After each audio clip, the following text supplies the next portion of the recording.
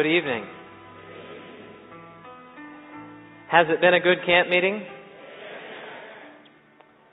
I hope it's the last one. You know, I don't say that because I don't like camp meeting. I'm quite fond of it. I just think that the camp meeting in heaven is going to be even better. Don't you agree? Well, tonight is the third and final installment of our series entitled Hope for the Homeland.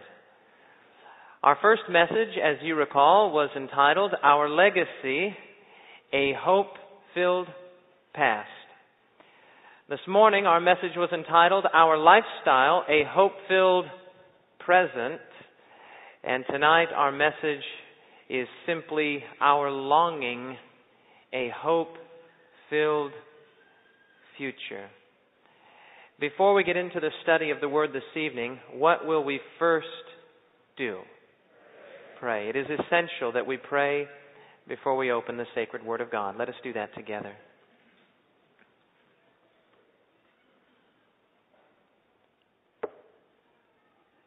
Father in heaven, we come before you just now, and you are the God of Abraham, Isaac, and Jacob. You are the God of the universe. And Father, tonight you are the God of our hearts. Lord, we do not deserve to come into your presence, but we are coming in because Jesus told us to come. Father, we're not coming timidly, we are coming boldly. And we pray right now by faith that you will hear us and that you will answer us. And Father, tonight that you will bless us with your Spirit as we open the Word, as we study the Word, and Father, as we obey the Word. Please, Lord, come. Condescend to meet with your people now, we pray. In Jesus' name. Amen. I'd like for you to open your Bibles to 1 Thessalonians chapter 4. 1 Thessalonians chapter 4. Is that in the Old Testament or the New Testament? That's in the New Testament. 1 Thessalonians chapter 4. Beginning in verse 13, our message is entitled, Our Longing, a Hope-Filled Future.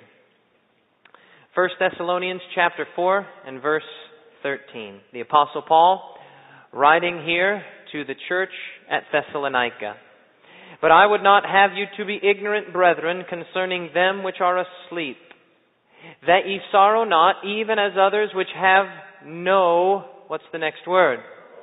I want you to be aware that there are people that do not have hope. Verse 14, For if we believe that Jesus died and rose again, even so them also which sleep in Jesus will God bring with Him. Verse 15, For this we say unto you by the word of the Lord, that we which are alive and remain unto the coming of the Lord shall not prevent them which are asleep. For the Lord Himself shall descend from heaven with a shout, with the voice of the archangel, and with the trump of God, and the dead in Christ shall rise first. Then we which are alive and remain shall be caught up together with them in the clouds to meet the Lord in the air, and so shall we ever be with the Lord. Now, beloved, I want you to know that that right there is a sermon in and of itself. And just reading that passage of Scripture really would be adequate. But I have a few things I'd like to share with you this evening. We continue our series with a consideration not of the past or the present, but of the future. To announce to a Seventh-day Adventist crowd that we have a future hope is a little academic. We all know we have a future hope, a blessed hope, and a glorious hope. Our very name announces that we have a hope. We are, after all, Seventh-day Adventists. By the way, we were Adventists before we were Seventh-day. You knew that. We long for the advent, the appearing, the coming, the parousia of Jesus Christ. Nevertheless, though the information might not be new to most of us, it is still exceedingly timely and exceedingly important to understand from a biblical perspective the second coming of Jesus Christ. As Adventists, we should never tire of hearing the Word of God preached concerning the second coming. Jesus is coming again, and soon. The second coming of Jesus is mentioned not less than 1,500 times in the Bible. In fact, 1 out of every 25 verses in the New Testament is a direct reference to the second coming. It is a pervasive biblical theme. The Bible is saturated with the imagery and prophecy and teaching surrounding the second coming. Now listen carefully. The devil cannot do anything to prevent or postpone the second coming of Jesus. Did you get that? The devil cannot do anything to prevent or to postpone the second coming of Jesus. He is in this respect totally powerless. So far, so good. But here is where things get sticky. Really sticky. Though he cannot do anything to prevent it, he can do a lot to obscure it. The devil has invented his own version of the second coming, and in directing the minds of millions of sincere Christians to this facade, he is complicating the picture. Literally millions of people are now totally enraptured, pardon the pun, with a false, unscriptural, and dangerous concept of the second coming. The devil cannot stop the second coming, and so he has invented one of his own making. If you can't beat him, join him. And the name of Satan's masterpiece is the secret rapture. Maybe you've heard of it as the pre-tribulation rapture. Or perhaps you say tonight, David, I've never heard of the rapture, the secret rapture, or the pre-tribulation rapture. I say, good.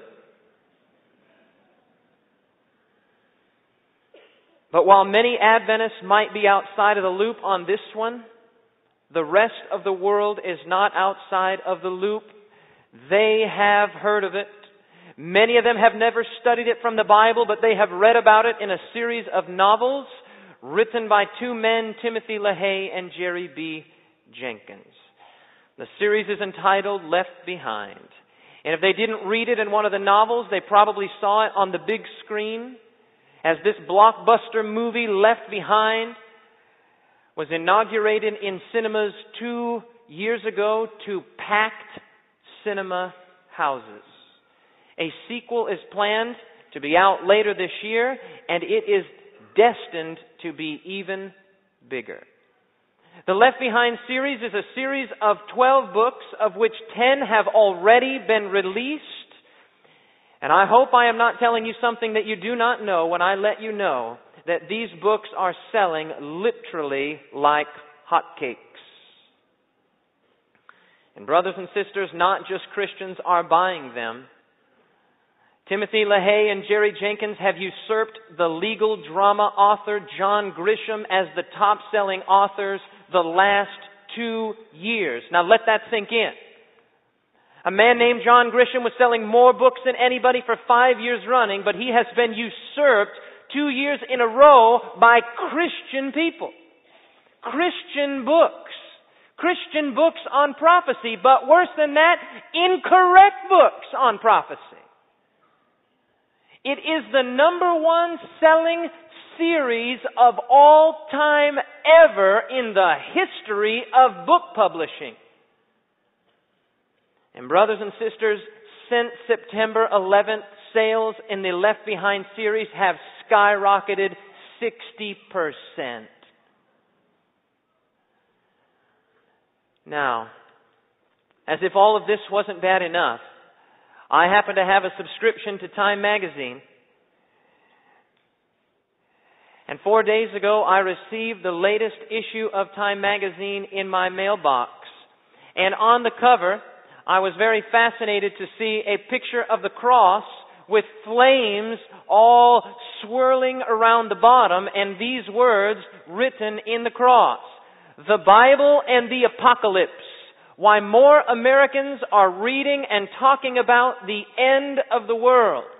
And as you open it up and look inside, so far from being a biblical exposition about the apocalypse, the end of the age, and the second coming of Jesus, it is one great big advertisement for the Left Behind series. Now, brothers and sisters, please listen to me. These books are selling with a rapidity that is almost unbelievable, outselling even secular books. It is a dark day for the kingdom of God, but it is a bright day for Nelson Publishers. With this in mind, I invite you to consider with me soberly the passage that we just read. In this passage in 1 Thessalonians chapter 4, we are given a biblical hope. Can you say amen? It is a future hope, but it is not a secret hope. Without going into all of the details, the books in broad strokes forecast a secret rapture in which literally millions of the faithful will just up and disappear, leaving only their Levi's behind. Oh yeah, and unrepentant sinners are left behind as well. And that's why the series is entitled Left Behind. Those who are left behind will have 7 years to overcome the Antichrist, to refuse the mark of the beast, and to work with 144,000 converted Jews to convert the remainder of the world. And it sounds very fascinating, and I'm sure it makes for some heart-stopping reading. But beloved, it has little, very, very little to do with Bible truth. Millions of sweet, sincere Christian people today are enraptured with a hope, but it is not a biblical hope. And brothers and sisters, this thing is so dangerous. This thing is so totally pervasive and scary that it is incumbent upon us as Seventh-day Adventists to do absolutely everything in our power to rescue our dear brothers and sisters from this egregious error. So much more could be said about the Left Behind series, but we have heard enough error for the evening. Let us now explore what is true. Let us examine our longing, a hope-filled future. Our passage, our text, our message will be divided into four components. Number one is the blessed hope of the blessed hope. Number two, the blessed hope of the resurrection. Number three, the blessed hope of translation. And number four, the blessed hope of heaven and eternity. With this in mind, I invite you to turn with me to 1 John chapter 3. 1 John chapter 3. As we explore the blessed hope of the blessed hope. 1 John and the 3rd chapter.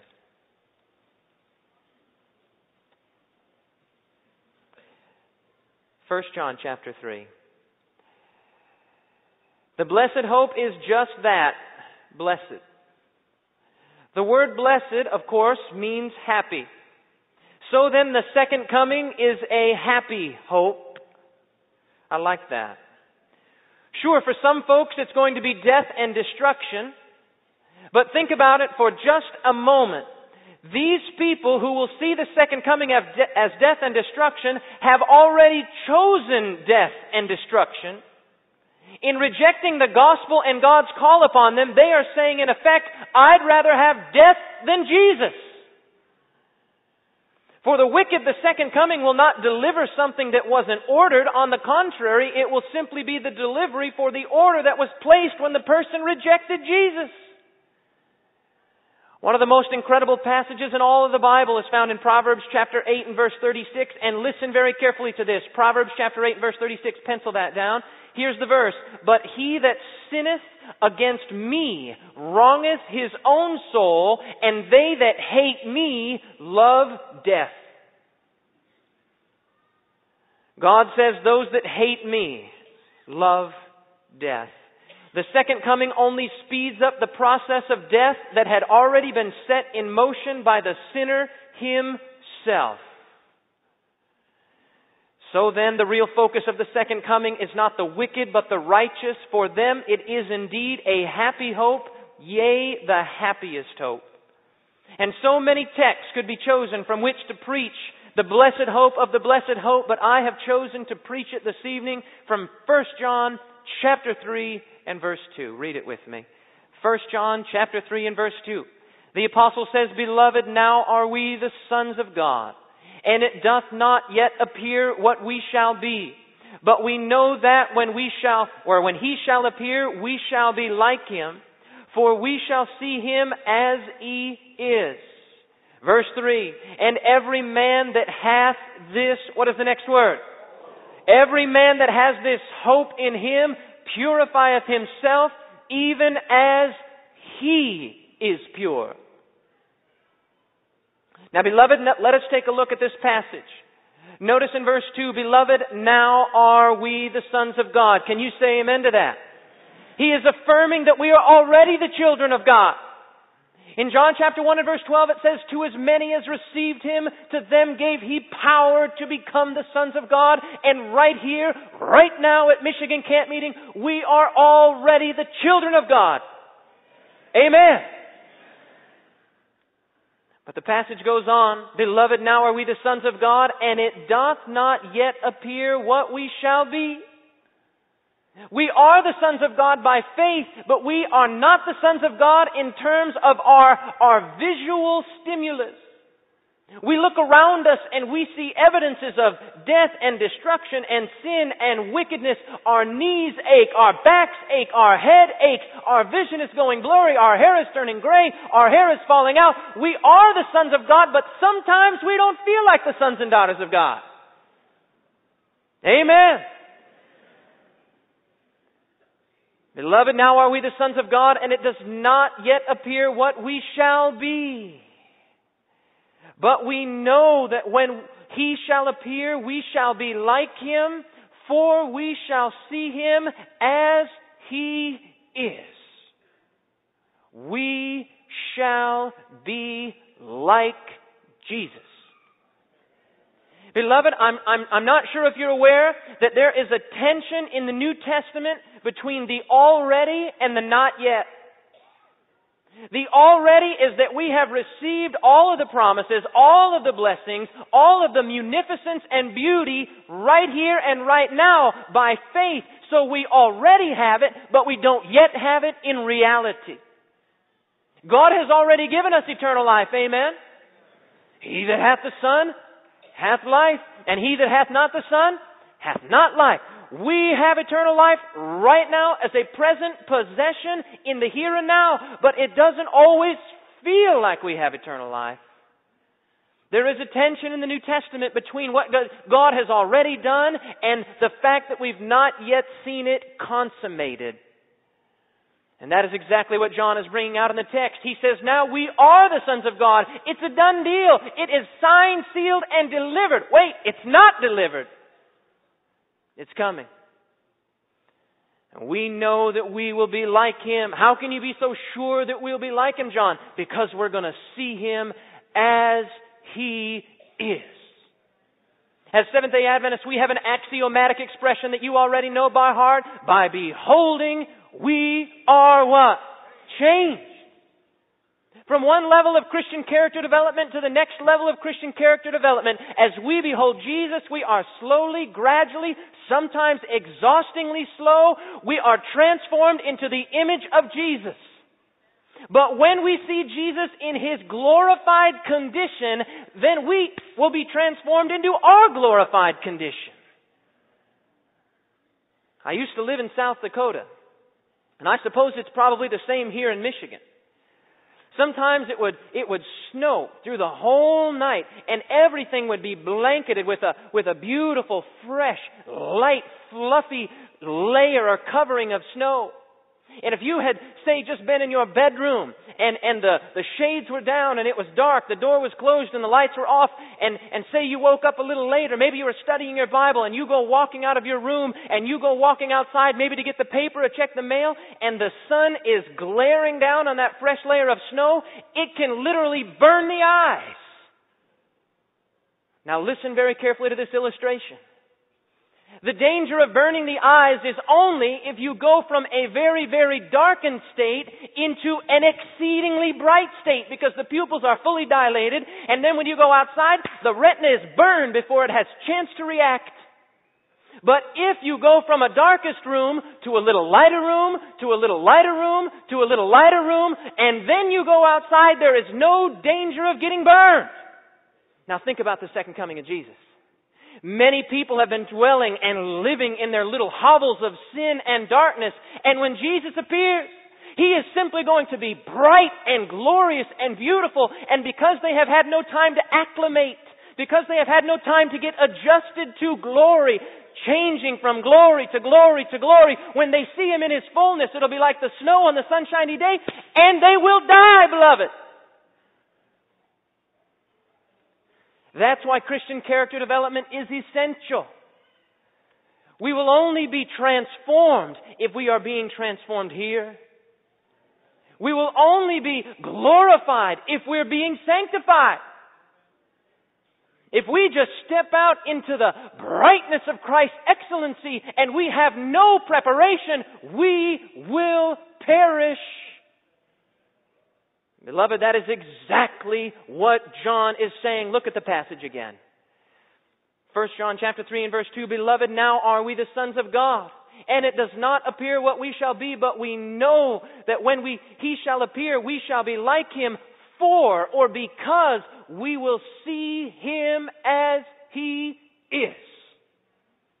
Verse 3, And every man that has this hope in Him purifieth himself, even as He is pure. Do you have that hope tonight, yes or no? Do you have the hope of being transformed into the character likeness of Jesus? Do you have that hope? Well, beloved, then it's time, by the grace of God, to be purified in the here and now. I repeat, unless we are being changed here, we will not be changed then. Unless we are being sanctified here, we will not be glorified then. According to this passage, the second coming plays an essential role in the saving of humanity. And please listen very carefully, because I want to address a subtle, I don't want to call it a heresy, but it is certainly a perversion of the truth, a subtle perversion that is creeping ever so slowly into our ranks. According to this passage, the second coming plays an essential role in the saving of humanity. Many want to relegate the entire scope and breadth of salvation to the justification experience, but salvation in the larger biblical sense occupies more than just justification. Now stay with me here. Of course, justification is essential. It is the cornerstone of our salvation, but salvation also includes transformation, both of the character, sanctification, and of the body, glorification. Bible salvation set against the backdrop of the great controversy entails all three: justification, sanctification, and glorification. It is the complete restoration of man into the image of God, and the second coming plays an essential role in the salvation of mankind. Can you say amen? Now, I'm all for justification by faith. I repeat, it is the cornerstone of our salvation, but it is not the totality of our salvation. Beloved, we have this hope. This hope purifies. This hope cleanses. This hope washes. This hope bathes. If somebody is waiting and looking forward to the second coming of Jesus, you can tell. Did you hear what I said? If somebody is looking with longing expectation for the second coming of Jesus, you can tell it. Like the old song says, this world is not my home. I'm just a passing through. We have taken a look at the blessed hope of the blessed hope. The blessed hope can be further subdivided into three categories. Number 1, resurrection. Number 2, translation. And number 3, heaven and eternity. Let's take a look at resurrection. Go with me to Daniel chapter 12. Daniel in the 12th chapter. Let us take a look at the resurrection component of the blessed hope. Now, I don't need to tell Seventh-day Adventists where the book of Daniel is, do I? Daniel chapter 12. Daniel chapter 12, and I'm beginning in verse 1. My Bible says, and at that time shall Michael stand up. As Daniel was looking down through the stream of time, as Daniel was looking down through the corridors of prophetic time, he said, and at that time shall Michael stand up. But there will come a day when it will no longer be at that time, but it will be at this time. What happens when Michael stands up? Notice verse 1. And at that time shall Michael stand up, the great prince, which standeth for the children of thy people. And there shall be a time of trouble such as never was since there was a nation, even to that same time. That does away with the secret rapture, beloved. There will be a time of trouble such as never was since there was a nation, even to that same time. And at that time thy people shall be delivered, everyone that shall be found written in the book. What book would that be? That'd be the book of life. Verse 2, and many of them that sleep in the dust of the earth shall awake, some to everlasting life, and some to shame and everlasting contempt. And they that be wise shall shine as the brightness of the firmament, and they that turn many to righteousness as the stars forever and ever and ever. There's going to be 2 resurrections, beloved. How many? Now you knew that, right? There's going to be the first resurrection and the second resurrection. Now which resurrection do you want to come up in? First resurrection. Why? Because those that come up in the first resurrection, on such the second death has no power. Now listen to me carefully. Why does God need a resurrection? God has solved the problem of death. He proved it when He raised Jesus Christ from the dead. Because Jesus Christ's resurrection paved the way for the saints' resurrection. God did not solve the problem of death by giving man an immortal soul. Did you get that? Man is mortal. He dies. God told Adam that it would happen, then the devil concocted the sweetest of all lies. Ye shall not surely die. And today thousands of pagans and thousands of Hindus and thousands of Muslims and thousands of New Agers have bought into it. I am sad to report to you this evening that even thousands of Christians believe that ye shall not surely die. You just kind of die. The pagans used this farce of a teaching to comfort themselves in death, and the papalists used it to raise money in the Dark Ages. God has a solution to the problem of death, and that solution is the resurrection. In his book entitled Countdown, G.B. Hardy articulates the issue with refreshing, albeit cutting, clarity. Listen carefully. G.B. Hardy says, there are but 2 essential requirements. How many requirements? 2. Number 1, has anyone cheated death and proved it? And number 2, is it available to me? You got it? 2 requirements. Has anyone cheated death and proved it? And number 2, is it available to me? Now notice what he goes on to say here. Here is the complete record. Confucius' tomb, occupied. Buddha's tomb, occupied. Muhammad's tomb, occupied. Jesus' tomb, empty. He concludes his paragraph by saying this, argue as you will, but there is no point in following a loser. Are you with me? Now that is not to make some kind of a statement about the people that choose to follow Buddha or Confucius or Muhammad. The point is just this, if they're still in the tomb, they're still in the tomb. And beloved, if you follow them, you'll follow them right into the tomb. But we can go into the tomb, but hallelujah, our Savior came back out of that thing, and we can follow Him in, and we can follow Him right back out. That is the resurrection. God has solved the problem of death. Jesus went into the tomb, but He came out of the tomb, and the entire New Testament revolves around the issue of the resurrection. More than 40 times that word appears. Resurrection, resurrection, resurrection. It was the cornerstone and the capstone of the entire message that the apostles preached. God raised Jesus from the dead. You go read Acts chapter 2 on the day of Pentecost. What did Peter preach? He preached the resurrection.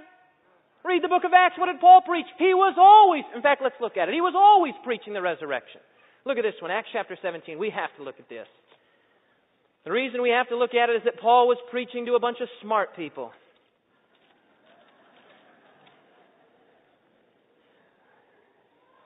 Now, I believe that God loves smart people, but I believe that they're harder to save than the rest of us. Because sometimes they're just a little too smart for God. Beloved, we can educate ourselves right out of the faith. We can get so smart that we know better than God. And in Acts chapter 17, we find the story of Paul. And Paul is preaching to a bunch of smart people. He's preaching to the people of Athens. And we pick it up in verse 32, Acts chapter 17 and verse 32. And when they heard of the resurrection of the dead, that is all of the smart Athenian philosophers at the Areopagus. Verse 32, and when they heard of the resurrection of the dead, some mocked and others said, we will hear of thee again about this matter. Verse 33, so Paul departed from among them. Notice verse 31. What was it that got them so stirred up? It's what Paul said in verse 31, because he hath appointed a day in the which he will judge the world in righteousness. So far, so good. The pagans could believe in that. They believed in Zeus and all of their foolish gods. But what he said next was too much for them to stomach. By that man whom he hath ordained, whereof he hath given assurance unto all men, in that he raised him from the dead. And when he spoke of the resurrection of the dead, some of them mocked. In other words, the resurrection, the miraculous resurrection, did not fit into their paradigm of naturalism. It did not fit into their paradigm of only materialism, and it would necessitate a miracle for somebody to die and then come back to life. And they said, oh, we can't believe that. And beloved, that is a hand-in-glove fit with the age in which we live today. Even many Bible scholars are going through, and here's the fancy word for it. The fancy word is demythologizing. Never heard of that word, have you? We have scholars, not our church, praise God, but there are scholars. I better be careful what I say. There might be a couple. The Lord Jesus can save them too. There are scholars who will just go paging through here, and what they're looking for is all the miracles. And when they find a miracle, they try to find a way to explain it in a naturalistic way. And so they are, in their own erudite academic way, demythologizing the Bible. But I'm here to tell you this evening that there is a resurrection. The Lord Jesus was raised from the tomb, and that gives us assurance that He can raise you and I from the tomb if we were to go there. Now, this whole bit about the resurrection, I used to preach it, but I preach it different now. Let me tell you why. For the last 3 years, I have been involved in full-time evangelistic ministry. I enjoy coming into a church and working with a pastor and then leaving.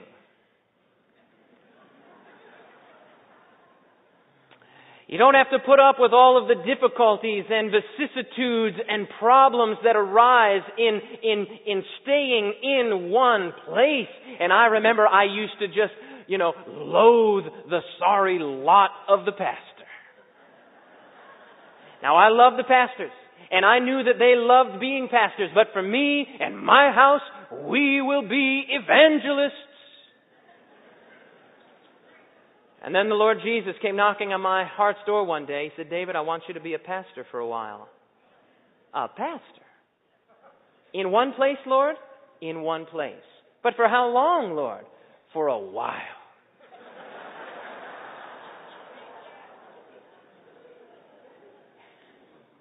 So we pulled our old house, which is a 1988 Jeep Cherokee, up into the driveway of our new house, which has a foundation and a bedroom and a basement. And we have been pastoring the Troy Church for the last 6 months, and I want to go on record as saying I love it. I really love it. Being a pastor is not drudgery. Amen, pastors? Now, it is challenging, but it's not drudgery. Well, anyway, the phone rang. I've been there for about 2 weeks. And a church member that I had only met one time before said, Pastor, you need to come to the hospital immediately. My husband is dying.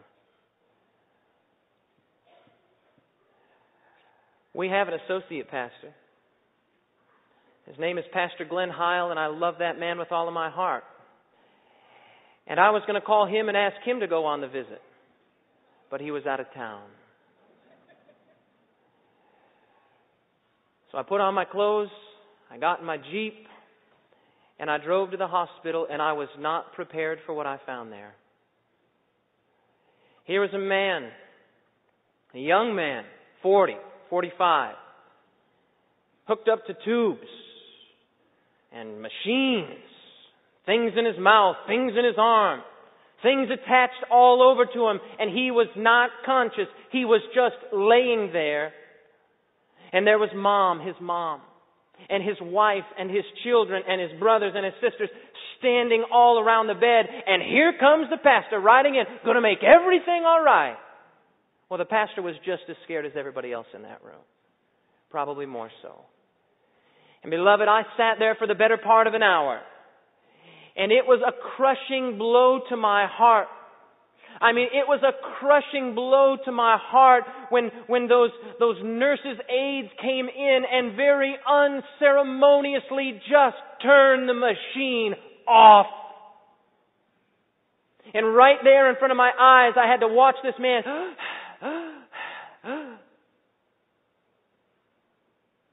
And he was gone.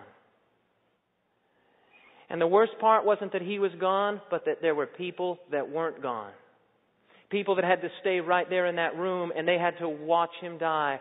A husband dying, a child dying, a father dying, a brother dying. And at that point, I began to appreciate the resurrection far more than I ever had before. He might have passed away there in that room, but I am confident that man had given his life to the Lord Jesus, and he will be resurrected. Brothers and sisters, there is a grand hope. Perhaps you today are here this evening. Perhaps you have a loved one who has gone into the tomb.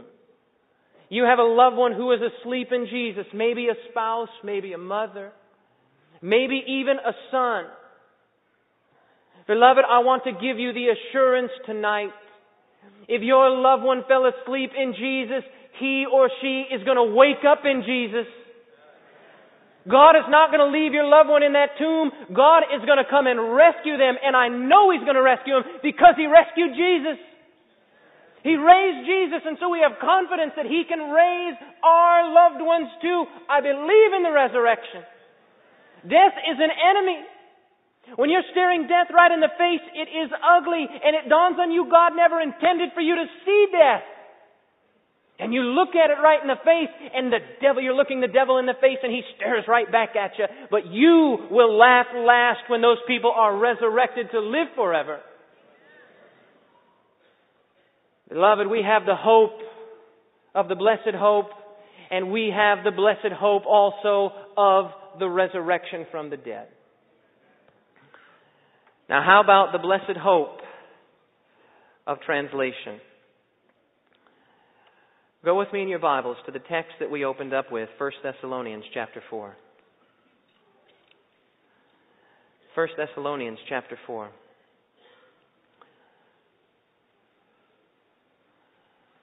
Point number 3.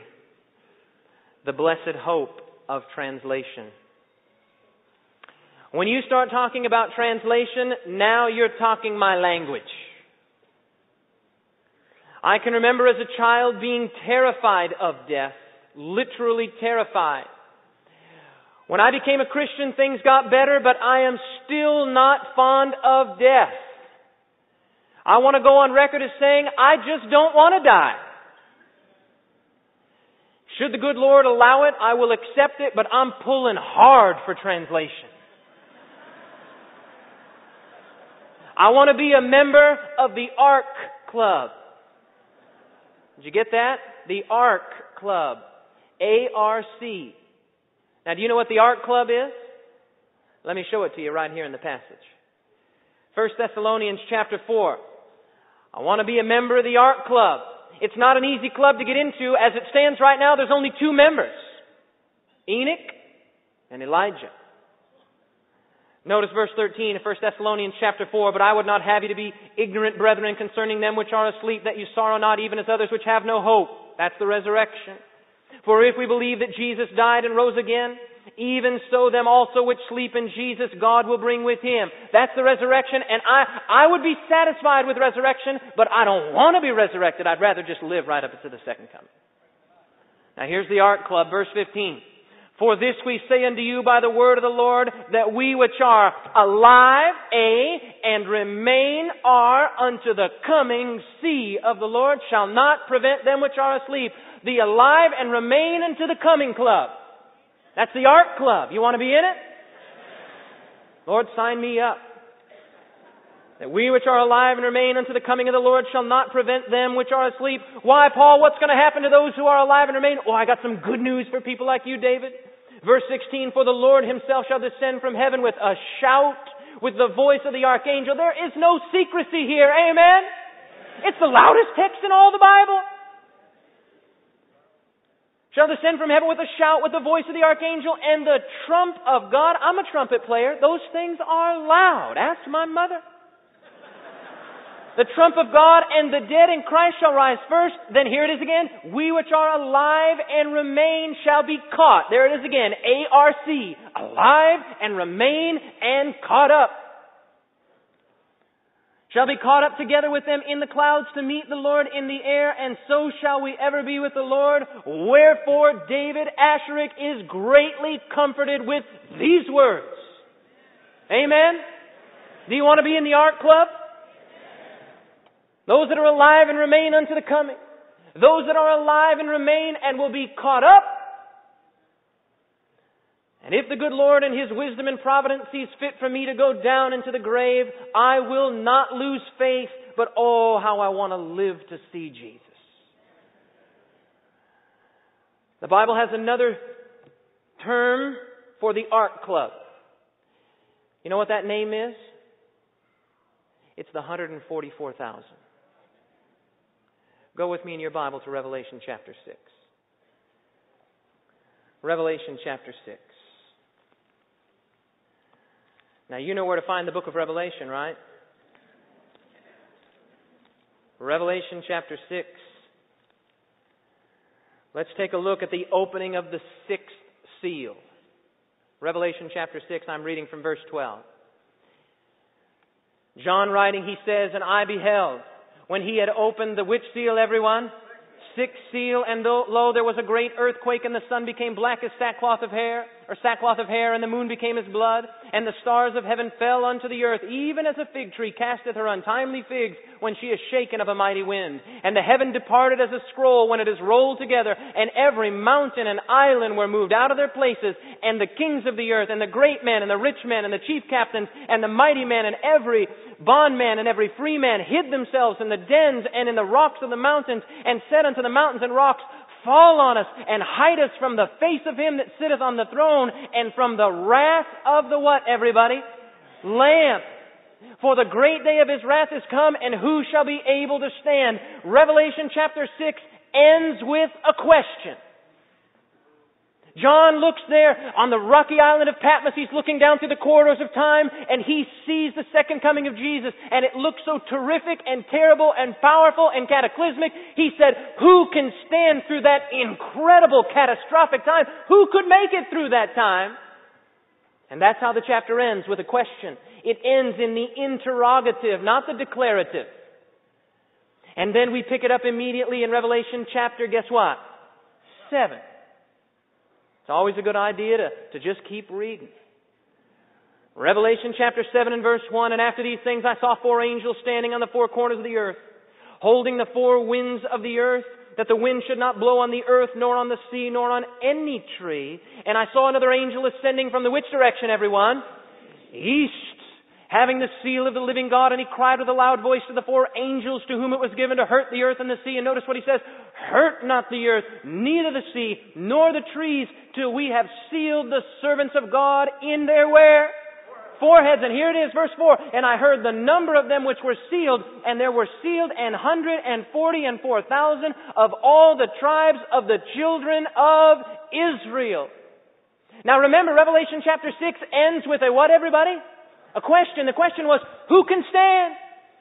Who can make it through that terrifically penetrating and difficult time? Who can stand through the catastrophic, cataclysmic second coming of Jesus?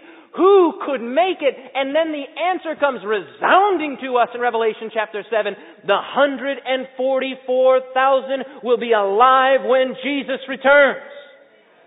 See, that's why they can sing a song that nobody else can sing. They can sing a song that they can sing a song that Moses can't sing. And they can sing a song that Abraham and Isaac and Jacob can't sing. Why? Because they have passed through an experience that nobody before or since has ever passed through. The experience of not seeing death and living right through the very end of the worst time of trouble this nation has ever seen. That will be awesome. Because the darkest day that this planet has ever seen will be superseded and overshadowed by the brightest, most glorious day this planet has ever seen. The contrast will be incredible. Did you notice it in verse 16? Did you notice in Revelation 6:16? And said to the mountains and rocks, fall on us and hide us from the face of him that sitteth on the throne and from the wrath of the Lamb. The wrath of the what is that? The Lamb, beloved. Now, if you were walking through the jungle and a tiger came out and chased you down, you'd probably run away from the wrath of the tiger. But if you just happened to be walking through your local barnyard and a lamb came scurrying out toward you, and if your wife was there, you would look funny if you went scurrying away in horror from that lamb.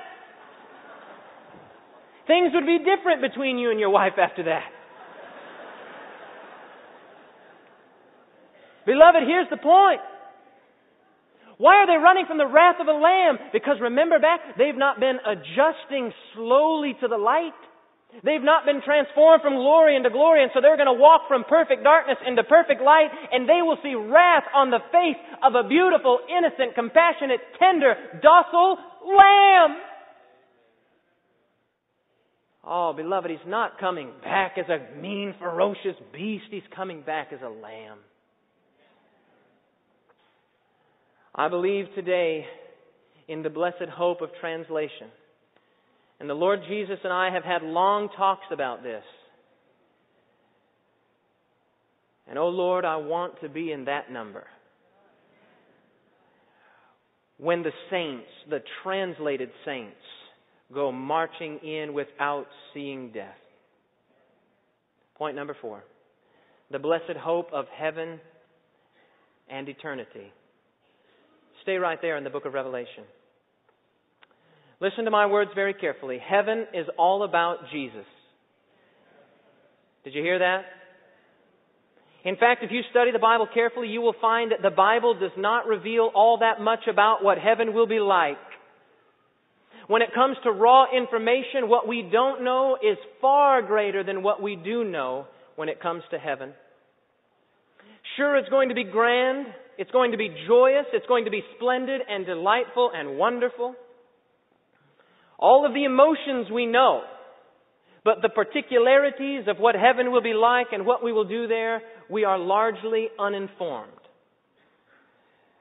Now there is one particularity that we can be certain about, and it is the best of all, and we find it in Revelation chapter 22. Revelation chapter 22. We don't know what heaven will be like exhaustively, but we do know the most important part, and we find it in Revelation 22, beginning in verse 1.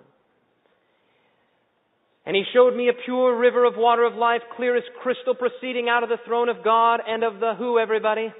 Lamb. In the midst of the street of it, and on either side of the river, there was the tree of life, which bare 12 manner of fruits, and yielded her fruit every month. And the leaves of the tree were for the healing of the nations.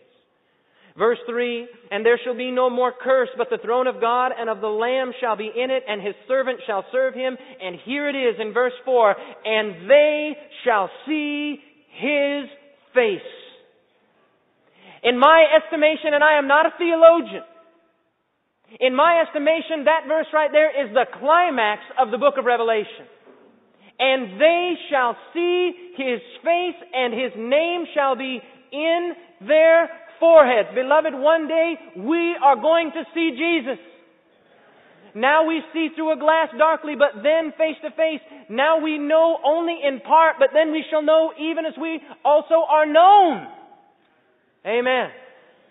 Face to face with Christ my Savior. Face to face, what will it be when with rapture I behold Him, Jesus Christ who died for me? Only faintly now I see Him with the darkening veil between. But a blessed day is coming when His glory shall be seen. What rejoicing in His presence when are banished grief and pain, when the crooked ways are straightened and the dark things shall be plain.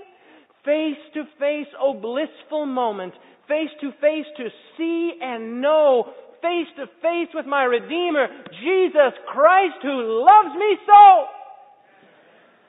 Oh, beloved, we're going to see Jesus. Now that is the climax and the apex of what heaven is all about. Heaven is about Jesus. Now I'm looking forward to the fruit and the food and the birds and the blooms. As a bird watcher, I am looking forward to keeping a universal life list of every bird that God has ever created. I'll be glad to swim with the dolphins and fly with the eagles. I'm going to have me a nice big house, 2 of them. When I get to heaven, I'm going to sing bass and soprano at the same time. I want to learn heavenly photography. I want to watch birds in heaven. I want to watch God create something. I want to eat from the tree of life. I want to drink the water of the river of life that flows from the Lamb's throne. I want to see the devil get licked. I want to walk on streets of gold. I want to live forever, and I will. Yes, I am looking forward to heaven, but heaven is not about things. Heaven is about the King of Kings. Heaven is not about stuff. Heaven is about the Savior. And heaven is not about materialism. It's about the Messiah. Beloved, we will have, when we have been there 10,000 years, we will have an eternity still remaining to sing His praise. Tonight we have looked at the blessed hope of the blessed hope. The blessed hope of resurrection. The blessed hope of translation. And the blessed hope of heaven and eternity with Jesus Christ, our Savior. If you know it by heart, say it with me. Let not your hearts be troubled. Ye believe in God, believe also in me. In my Father's house are many mansions. If it were not so, I would have told you.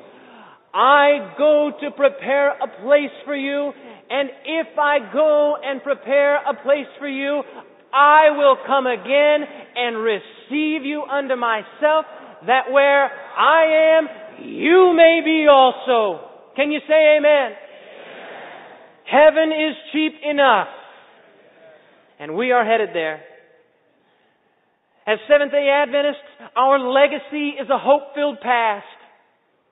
As Seventh-day Adventists, our lifestyle is a hope-filled present. And as Seventh-day Adventists, our longing is a hope-filled future, beloved. Tonight we want to go to our final text.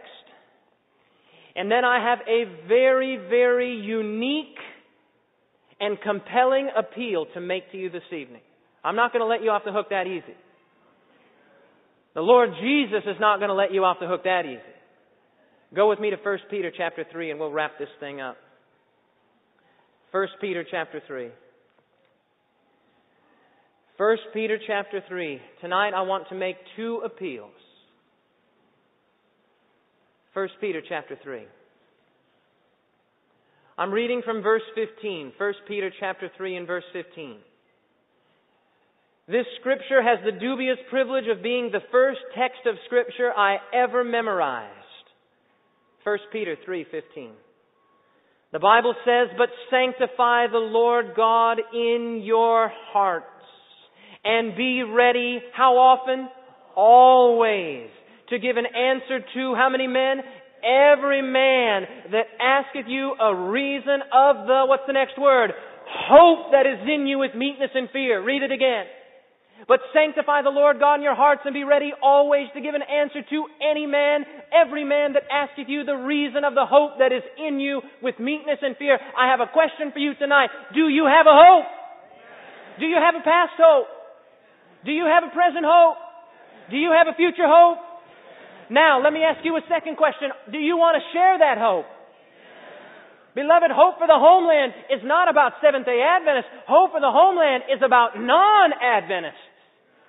Preaching the gospel, bringing people into this glorious message, taking our hope and not being selfish and cloistered with it, but making it hope available to other people so they can savor what we have savored this weekend.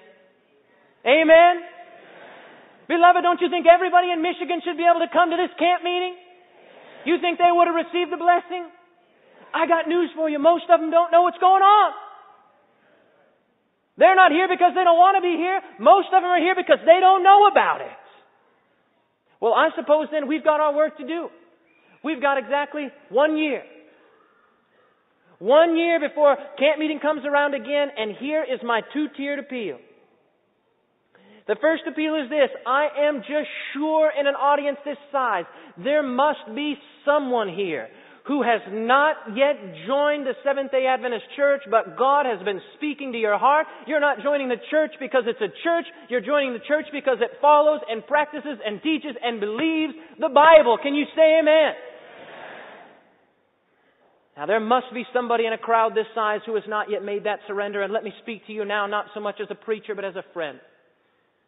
The Lord Jesus Christ tonight is holding out to you not only a hope-filled future, but a hope-filled present of a glorious and beautiful lifestyle and a hope-filled past that is scripturally rich in its heritage. And tonight I want to make, in behalf of the Lord Jesus Christ, who cannot be with us in person, I want to make an appeal to you, oh person, whoever you are this evening. Maybe there's one, maybe there's two, maybe there's 10.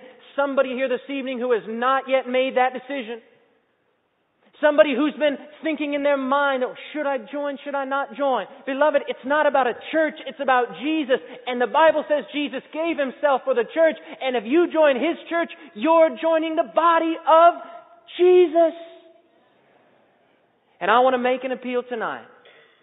Is there somebody here this evening that has not yet chosen to join this community of faith, and you want to say, by coming down to this altar, I want to join God's remnant community? Is there one or two that will do it? Now, beloved, listen to me. I understand. I understand in an audience this size, everybody's going to look at me if I get up. But let me tell you something, beloved. Everybody in this room is rooting for you. The Lord Jesus Christ is rooting for you. That's my first appeal. We're going to sing a song in just a moment, and you will have ample opportunity to come forward. But here's the second appeal, and this one is for you dyed-in-the-wool Seventh-day Adventists. Now, this appeal is a strong one, but I believe it is a biblical appeal. I'm going to ask you to enter into a covenant commitment with God. Are you ready? Here it goes. I'm going to invite people this evening to take their Bible, their own Bible, your personal Bible, the Bible that you study with, the Bible that you wake up and have your devotions with, your Bible, the Bible that is in your lap right this moment. And I'm going to invite you to open up to the first blank page wherever you can find a place to write. And you're going to take out your pen. Go ahead and do it right now, because I have a feeling that everybody in this room is going to make this commitment.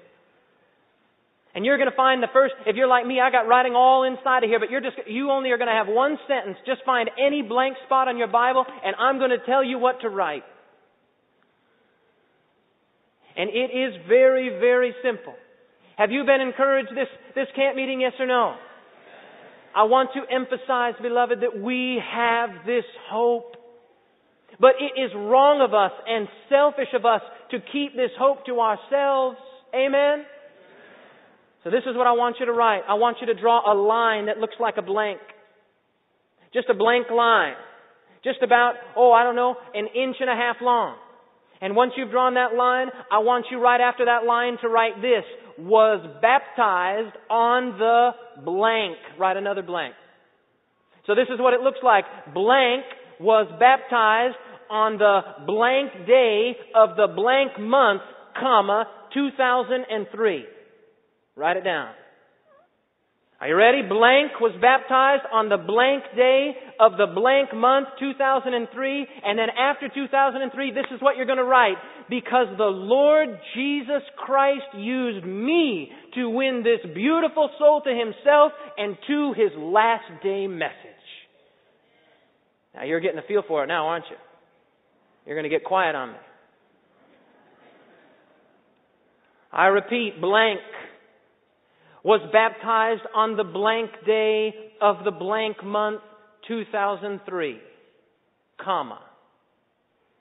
because the Lord Jesus Christ used me to win this beautiful soul and to Himself and to His last day message.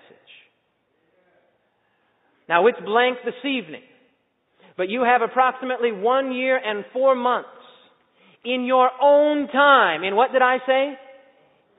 In what did I say? In your own time. To go find somebody in your neighborhood, or somebody in your family, or somebody in your job, or somebody that lives next to you, wherever it is, you have ample opportunity to go find that person and to start studying the Bible with them. And maybe you'll get to the Sabbath issue and they're not interested. Then you have time to go find somebody else. And here is the covenant commitment with God. You will say tonight, by the grace of the Lord Jesus Christ, this time next year, I will have won somebody to this hope that I have. Now, beloved, just think about that. There's approximately 2,500 people in this auditorium tonight. If everybody took this commitment, we'd have 5,000 next year. And then if we made the commitment again, we'd have 10,000. You know what I was tempted to do at the Troy Church? I was tempted, I don't think Pastor Gallimore would go for this, but I was tempted to make membership contingent upon every single member baptizing one person every year. And if we came to the end of the church books and you hadn't won somebody, well, you weren't working, you weren't doing your work. And so, this fellowship, and now somebody can win you.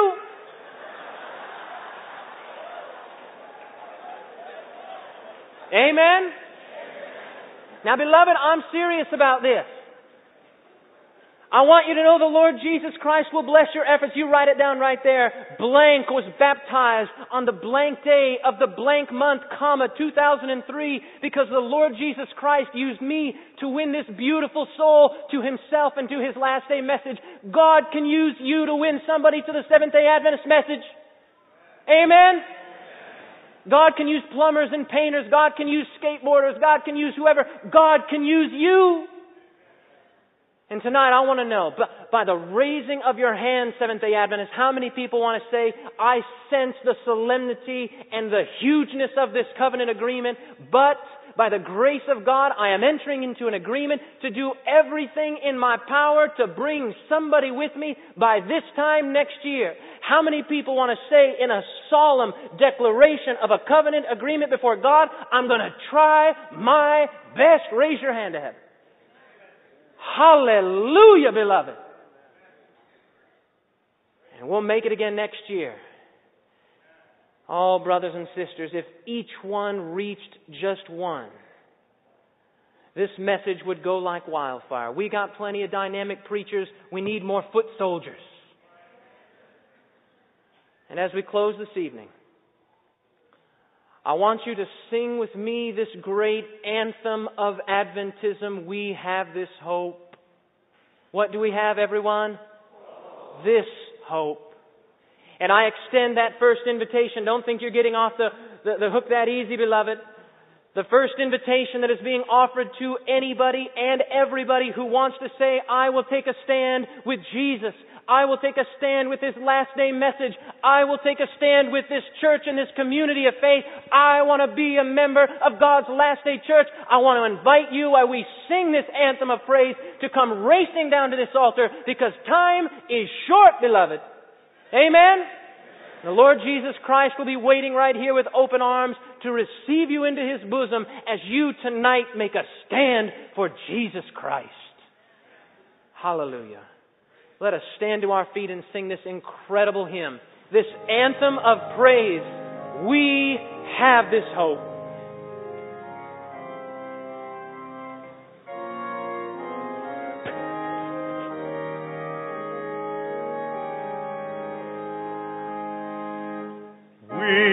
Have this hope that burns within our heart, hope in the coming of the Lord.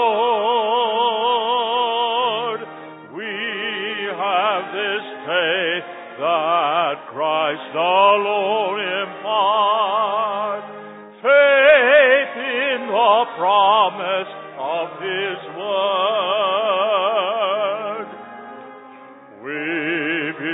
The time is near when the nations far and near shall awake and shout and sing, Hallelujah, Christ is King. We have this hope that burns within our heart, hope in the coming of the Lord.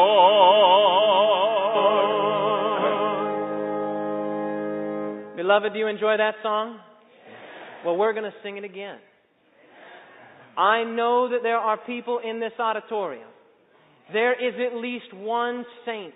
Maybe he's 18 or maybe he's 80 who needs to take a stand tonight on the side of truth. Beloved, I have been known to sing songs multiple times through. It is not time to back down. The Lord Jesus is calling tonight.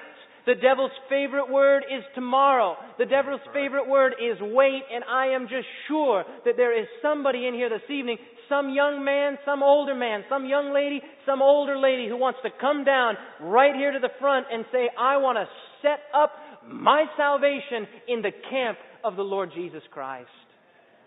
Beloved, so let us sing this anthem of praise again, and I plead with you on behalf of Jesus, don't be afraid to come forward right now. We have this hope that burns within our hearts, hope in the coming of the Lord. We have this faith that Christ alone imparts, faith in the promise of His word. We believe the time is near when the nations far and near shall awake and shout and sing, Hallelujah, Christ is King. We have this hope that burns within our hearts, hope in the coming of the Lord. Beloved, let's sing it again. We're going to sing it one more time. And we're going to sing it as though it's the last time we ever get to sing it. Amen? We're going to sing it tonight like we know we're not going to wake up tomorrow morning, so sing it with all of the energy, all of the enthusiasm, all of the verve you can muster. And while you're singing with your mouth, pray with your heart that one more soul will come forward and will make the decision to take a stand this night for God's truth. Amen? Amen. Let us sing, We Have This Hope. We have this hope that burns within our hearts. Hope is the coming of the Lord. We have this faith that must alone impart. Faith in the promise of His word. We believe the time is near when the nations are at near shall awake and shout and sing. Hallelujah! Christ is King. We have this hope that burns within our hearts. Hope in the coming of the Lord.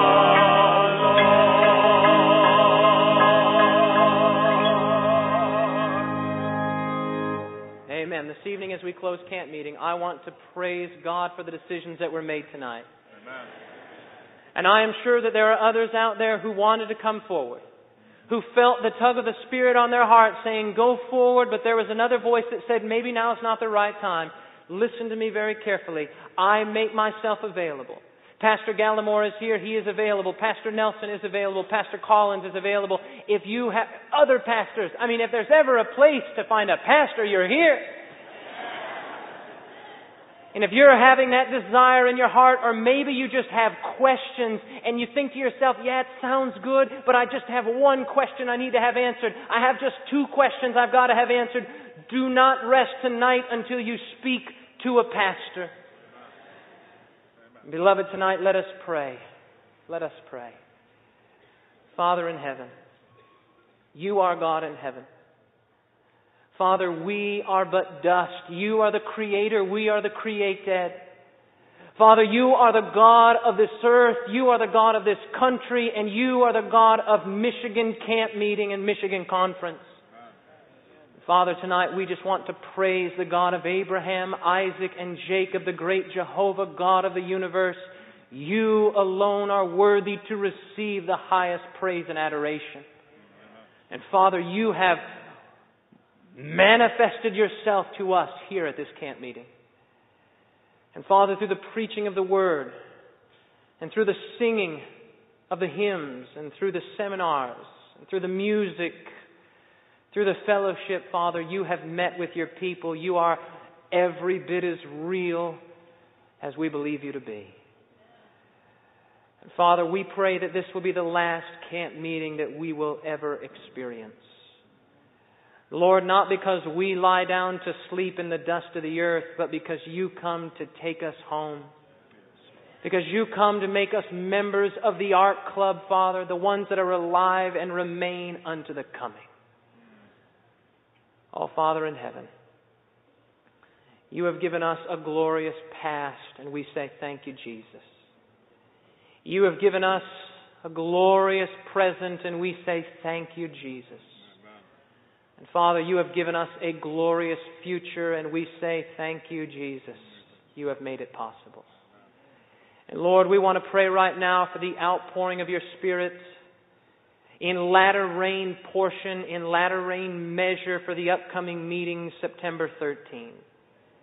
Oh, Father, pour out Your Spirit upon this conference, upon this union, and every place where they will conduct a Hope for the Homeland Bible Prophecy Seminar.